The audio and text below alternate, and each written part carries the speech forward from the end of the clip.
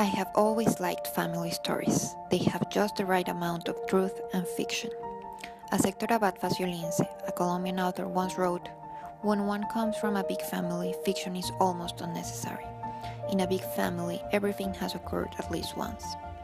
I, like many other Colombians, grew up in a big family full of wonderful stories, but the most amazing ones are the traveling stories. Both my mom and my dad's fathers were travelers in their own ways. My grandfather, Alfonso Chiribi, traveled all around the world, but one of his most interesting stories is when he lived in Buenos Aires as a personal guest of President Juan Domingo Perón. He didn't know Perón when they traveled to Argentina, but he was invited to one of Perón's state dinners as a representative of the jewelers unions in Colombia. To prepare for his journey, he bought some very cheap emeralds to try to sell them in Buenos Aires for a greater price. However, he could not sell them around the city because they did not have the greatest quality. Thus, during the state dinner, he decided to give them as a personal gift to Evita, Perón's wife. Just like that, and thanks to a bunch of cheap emeralds, he became a personal guest of the Perón family and lived in Buenos Aires for 6 months at the government's expense. On the other hand, and around the same time, Eduardo Palacio, my other grandparent, was living a less luxurious but just as beautiful traveling story. He grew up in Ituango, a very small town in the middle of Antioquia's mountains.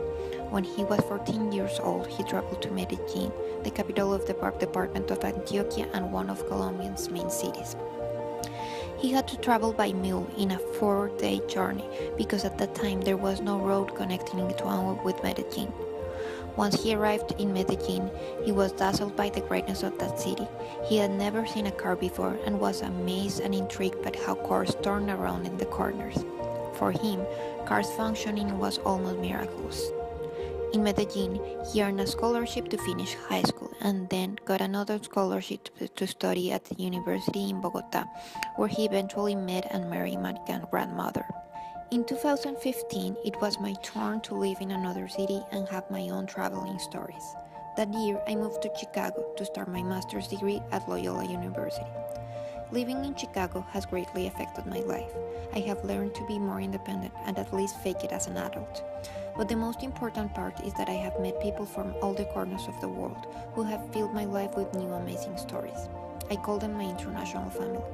I have friends from Georgia, Kosovo, Laos, Angola, and China, and they have all shared with me bits of their life story and the history of their countries.